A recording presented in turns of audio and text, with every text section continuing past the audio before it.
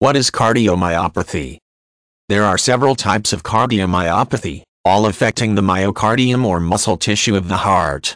Damage prevents the heart from functioning normally, or the walls of the tissue thickens or hardens, causing the heart to resist filling to capacity.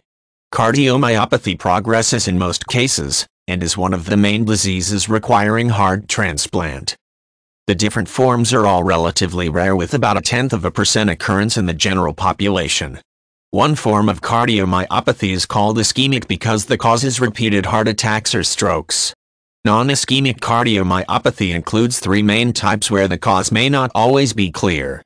These are hypertrophic cardiomyopathy, dilated cardiomyopathy, and restricted cardiomyopathy. Arrhythmogenic right ventricular dysplasia, ARVD, is a fourth rare type of genetic origin. Dilated cardiomyopathy is the most common form, causing enlargement of both of the heart's ventricles, or pumping chambers. The enlargement weakens the heart and may cause eventual heart failure. Early-stage dilated cardiomyopathy may be treated with medications like digitalis, or medications that lower blood pressure. Ultimately, however, this form of heart muscle disease normally requires transplant. Main causes include extreme alcoholism, viral diseases, or genetic predisposition. When family history includes others with dilated cardiomyopathy, genetics may be considered as the primary cause.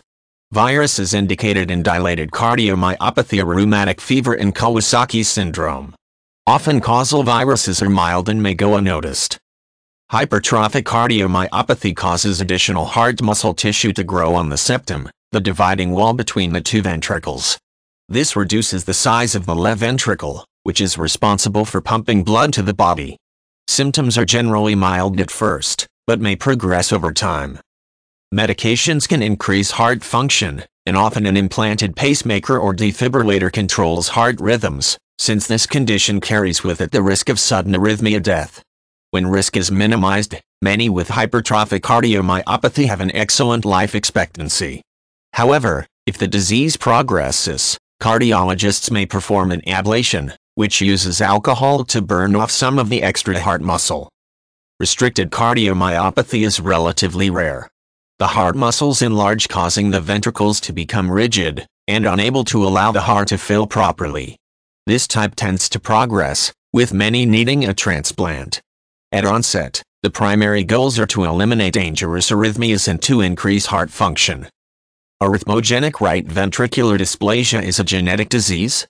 The right ventricle, which pumps blood to the lungs, loses muscle tissue, which is then replaced by fat tissue. This type of cardiomyopathy, though very rare, is one of the leading causes of sudden death in athletes. Usually, an affected person is asymptomatic until he or she presents with heart failure. Medications and pacemaker implantation may be used together to reduce heart failure. Risk of passing ARVD on to children is high, approximately 50%. It is advisable if one has a parent with ARVD to see a cardiologist to evaluate whether this condition is present in oneself.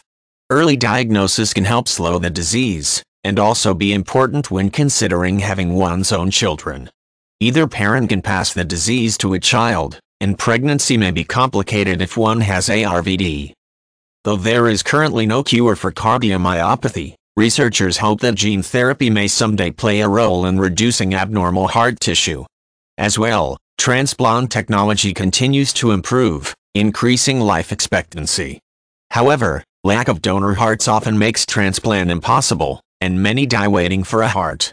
Increased donor registry is encouraged to help make transplantation possible for all who need a heart.